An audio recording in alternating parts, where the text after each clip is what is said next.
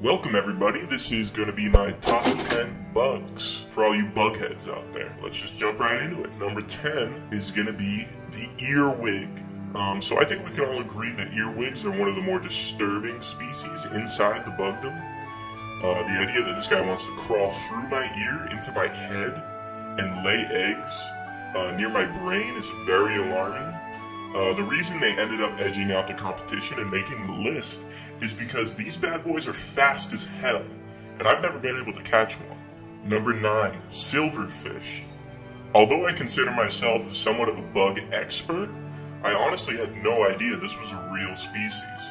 If you've ever played Minecraft, you probably just think they were annoying assholes that interrupt mining expeditions, but they are indeed a real bug, and for that I had to give them the 9 spot. Number 8, human lice. Now these little guys are great. They're almost undetectable, and they like to latch onto our heads with their vacuum-like mouths and just suck away. They enjoy laying thousands of eggs in our hair as well. Number 7, conehead termites. Now I'm a major termite fanboy.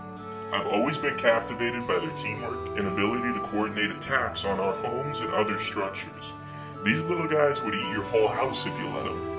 Coneheads stand above the others within the termite family due to their brown cone-shaped heads that I like a lot. Number 6, the Asian giant hornet. Wow, look at the size of this guy. He's like a regular hornet, but big. Number 5, millipede. Unfortunately, these bugs do not live up to the name and only have about 300 legs and not 1 million, which is very disappointing, and I believe a name change is in order.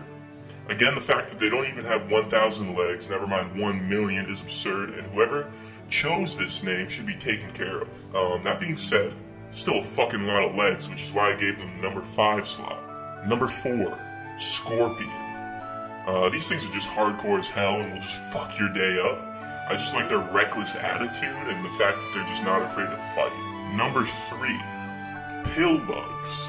I can't quite explain my obsession with these guys, but what I will say is that they're known as a primary companion bug amongst most bug heads and bug experts. They're surprisingly soft and cute, and they like to communicate with their human masters by rolling into a ball and performing somersaults and various stunts. So sorry guys, in my book, pill bugs are far superior to mammals like dogs and cats. Number 2, ladybug.